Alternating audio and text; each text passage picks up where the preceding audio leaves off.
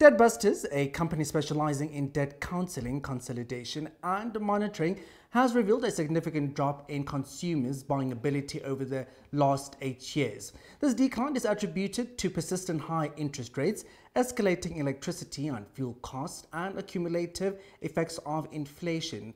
Despite a mere 2% rise in nominal income during this period, individuals seeking debt counseling in the second quarter of this year experienced a 44% reduction in purchasing power compared to 2016.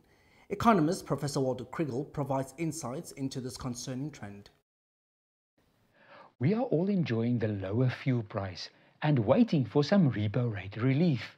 Recent data shows just how much pressure consumers have been under. Nominal incomes have hardly grown over the past few years, simply because the economy has grown very slowly.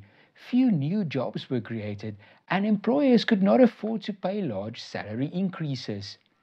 On the other hand, the high inflation rate means that everything has become more expensive, and high interest rates increase the cost of debt repayments. When consumers are under pressure, they turn to unsecured debt. Data from DebtBusters shows that 82% of people who applied for debt counseling in the second quarter of this year had a personal loan, and 53% had a one-month loan. I believe that relief is coming in the form of a lower inflation rate and lower interest rates. Consumers should use the breathing room smartly to reduce debt and rebuild their savings.